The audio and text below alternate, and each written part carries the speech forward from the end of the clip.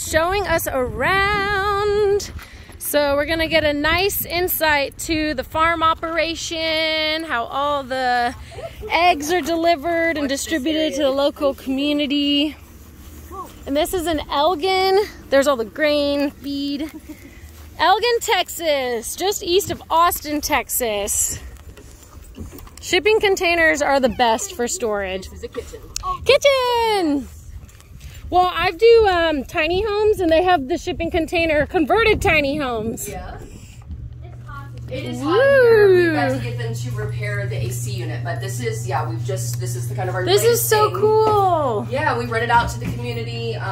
We're also making prepared food now, so roasted chickens, pot pies, quiches, all that stuff. Nice. Yeah, and I think Rob's brining chicken right now. What does that mean? That means he's got it.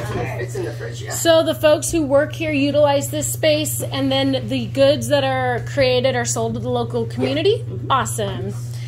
It's very new. All right. Yeah, there should be chicken. Oh, it's cold in there? Yes. Y'all can't hang out in the fridge. You're like, let me hang out. Water bottle? Cool. Little bears with us. Look at that cute doggy. So this is a converted shipping container, which is used as a commercial kitchen. So goods are made inside. They're gonna fall in there. Little paws.